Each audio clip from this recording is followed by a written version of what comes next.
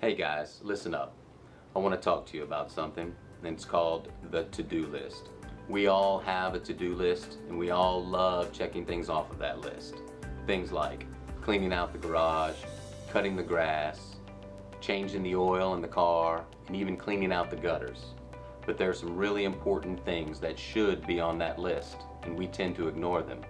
Things like making an appointment for a regular checkup or physical, throwing out all the unhealthy foods in our pantry, and even talking to someone about the stress in our lives.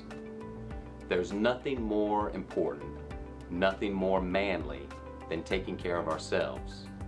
So don't say, I don't have time. Make time. Do what you do best. Be a man. Be healthy.